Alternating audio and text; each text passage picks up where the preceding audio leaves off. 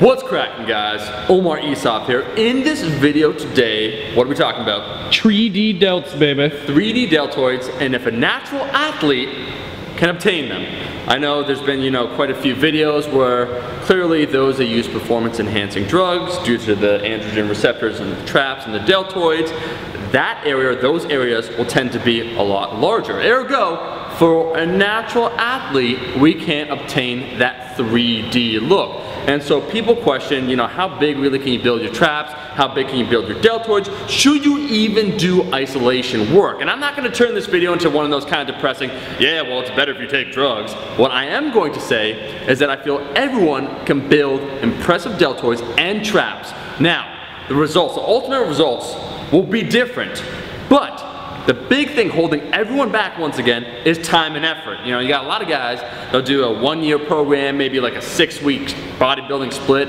in addition to, doing some powerlifting, and they're not satisfied with the size of their deltoids. It takes a long time. These are some small ass muscles, man. Look how small they are. Well, I mean, they're not that small. They're pretty small. Okay, whatever, okay? Point being that when it comes to the traps, when it comes to the deltoid, much like any other muscle group, it takes time. And you can't suddenly build ginormous traps and deltoids without building everything else. You gotta integrate, right? You gotta, well, I mean, calves are excluded. But everything else comes with time. And you're not gonna build them if you don't work on them. And we've, obviously compound movements, I've said before that your upper traps get a lot of stimulation, right? From the deadlift to the overhead press, even to doing other exercises to try and stabilize the actual shoulder joint, like let's say rowing, high rowing, will even target them. So upper traps get their work, but what about your side deltoid? What about your rear deltoid? Well, the biggest mistake I see from a lot of people is simply not doing any isolation work for your side delt or for your rear deltoid. Think about it like this, right? You get all kinds of stimulation for your anterior deltoid, right? You're bench pressing, you're doing the overhead press, it gets a lot of love. I'm stimulating it right now. How often, by holding that camera, how often do you get that side delt, right?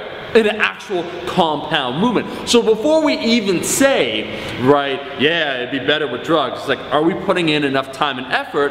Have we given it enough time? Are we doing the right things in order to obtain the result? And what I would say is that, more people can stand to do isolation work for your side deltoid, doing lateral raises, and then also face pulls for that external rotation for the rear deltoid, as well as maybe a little bit more isolation work. So building a 3D deltoid takes intelligent, consistent effort. I'm saying, 3D deltoids. I mean really an impressive set of delts and traps.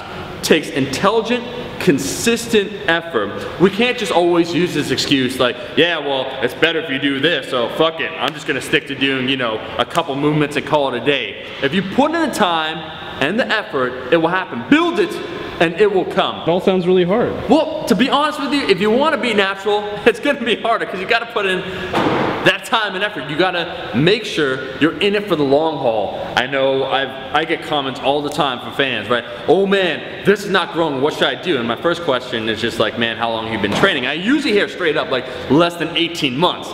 I look like a fat sack of shit after 18 months of lifting. I didn't even look like I lifted. I still don't look like I lift. I mean, we're forever small here. So it takes, I'm gonna use that same word, same phrase, time and effort, right? Smart work. You have to do isolation work for that side delt, for that rear deltoid in order to build them.